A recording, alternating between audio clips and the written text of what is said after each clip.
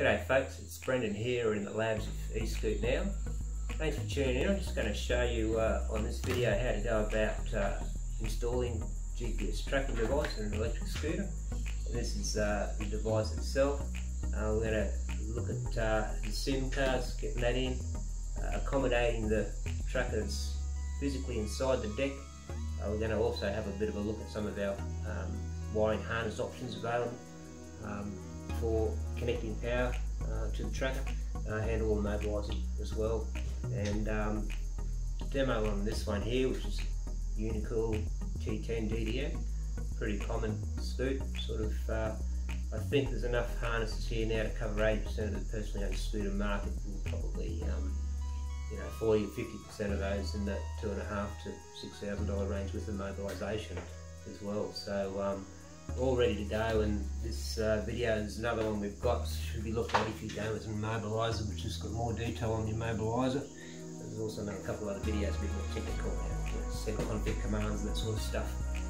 So effectively with your SIM card, you need to pick the SIM card inside here. So just pop in this SIM card cover open, and inside there's your SIM card. Now with your full size card, don't break it down, you want the full size SIM card. I like to stick a bit of cloth tape on the back just to give it a little bit of extra traction in the slot.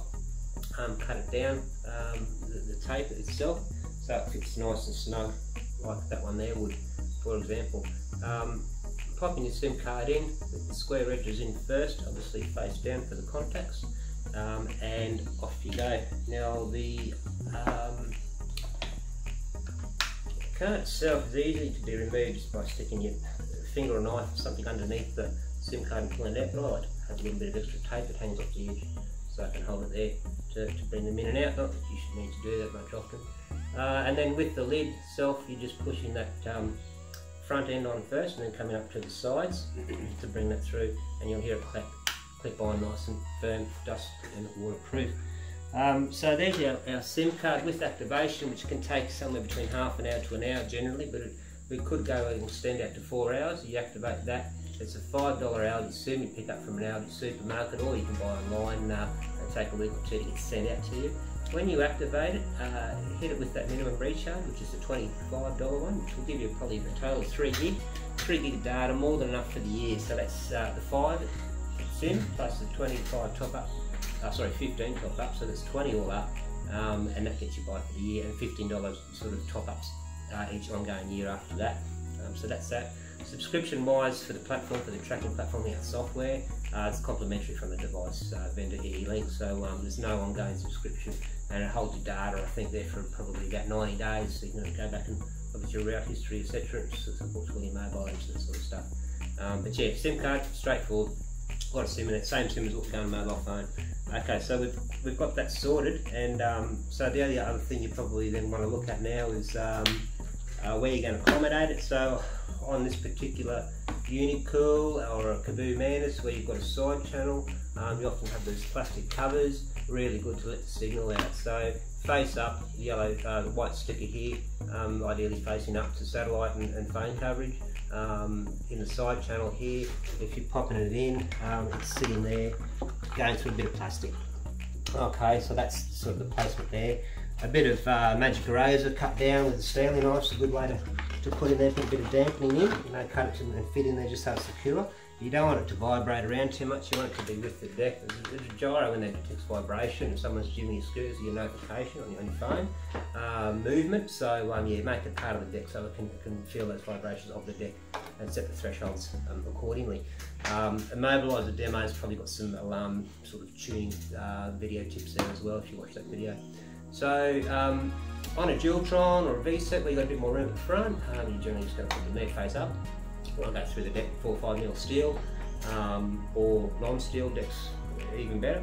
But yeah, just sort of get it so it's getting a bit of coverage. Don't sort of push it against your battery. If you're putting it down the side of your battery, whatever you've got there, make sure it's not facing against the battery, make sure it's coming out through the steel. And you get quicker locks. Actually don't damage the battery or infringe on the battery or anything like that as well, because there is a bit of chemical inside there. Alright, so we've got the device, we know where we're going to put it. We've either got a harness that's going to connect to the battery, the XT30 universal, so 80% of scooters you can use this. Just plug it straight into where your battery would interconnect with your charging ports, generally these yellow XT30s. There's 2 charging ports in this scooter, so we're just going to intercept with one of those, and then we're going to plug into there. And tracker at the back here, so bridging this gap here with the harness on a stick. So effectively we're going to plug our tracker in here, power from up here, that's the interconnect. So I've just grabbed a bit of pipe, fridge pipe, 4mm or so, just to run that through the side channel. Make sure you're not too harsh on the charging ports and soldering behind them. Don't stick a metal rod down the back, mightn't be insulated. So bringing that through. Now you can bring that through to a point where you're then comfortable in connecting your power XT30 connectors. Just get the polarity right, in line, there we go. So now we're coming through here. Now just feeding that through and managing that cable pull, and then that will allow you to then bring it out here. Now I've used a bit of cloth tape here. I can't talk highly enough about this cloth tape gear. It's fantastic. It's a bit better. You don't make the cables too long, so you do need to extend them. There are extenders available on that JST 4-pin connector. Install, you can just get an extension lead like that, just run it as long as you want, you know, so that's what that is. So yeah, we've brought our connector up here. It's just a 4-pin on these. This universal harness also has an orange and yellow wire 2-pin JST, that's if you want to put on accessory or relay connectors to it.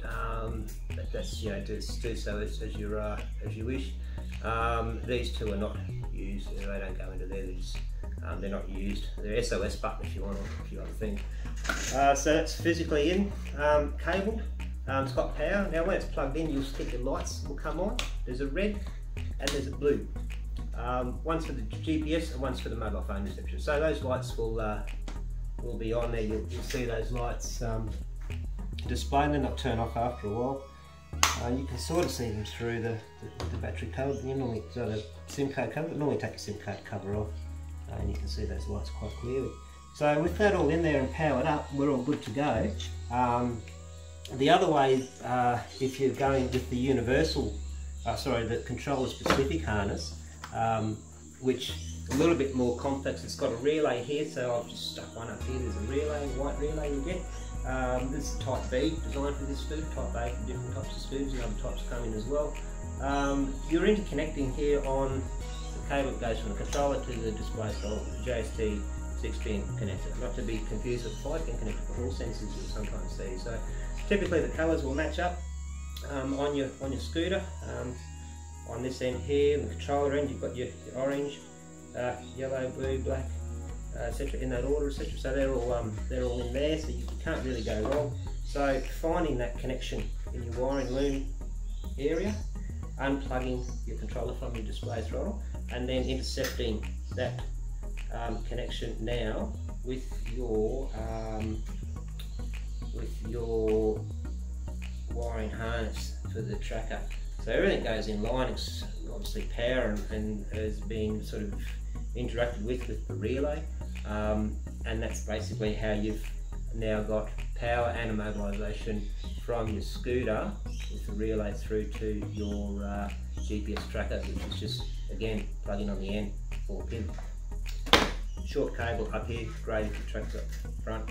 You need to get up the back again, extension lead through, side channel, bring it up. So effectively I'll just run that 4-pin connector off the harness, this one here, up here, so that's that one there, and that's going to connect with 45cm extension that I've run down the side, which is this one here. So just connecting that up into there, plug the tracker in there, and then you're right. So there's your two harnesses. Tips with accommodation, we've discussed, placement helps. I think that's about it. You'll probably find that you want to make sure that you do check everything before you go and put the lid on, tighten up. Sometimes the connector can come loose. When you do power the tracker up and you're ready to do your test, take it outside, go for a little walk up and down the road with it. It needs to be moving, either the gyro needs to be detecting there's some vibration if you've got your vibration alarm on, of course, or if you've got bad phone coverage in the garage where you've installed, or obviously there's no satellite connection, it has no need to go online and report anything up, so it'll appear as if it's off, and particularly when the lights turn off to say power, you think what's going on here. So that's probably the only other little thing you need to be mindful of once you do your test run, or your test walk effectively, and then you're happy with that, make sure all your lights, everything's working, it's fantastic, single dual switches, everything's fine. You put the lid on and you're away, and you shouldn't need to open that up for the tracker for anything, for the life of the device, that SIM card at least. So all good, thanks for watching, good luck, enjoy.